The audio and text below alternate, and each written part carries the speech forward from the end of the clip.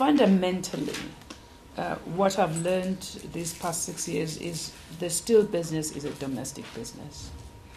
And so, given the capital costs of primary steel production, there isn't another market in the sub-Saharan African continent that we have identified, with the possible exception of Nigeria, where you would comfortably make a business case for a local footprint. So that means that at any one time, our Africa strategy will be predicated on a South Africa domestic production and an export strategy. So that's what we've been pursuing. Now, what happens with that is you become extremely reliant on your logistics network.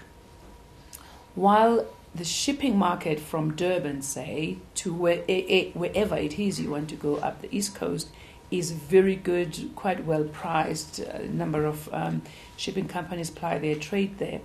What has been a significant bottleneck has been on-ground logistics.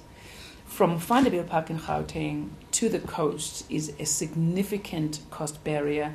Just in the order of magnitude, China, in terms of transport cost, is as far away from the East African coast as Vanderbilt Park is from the coast.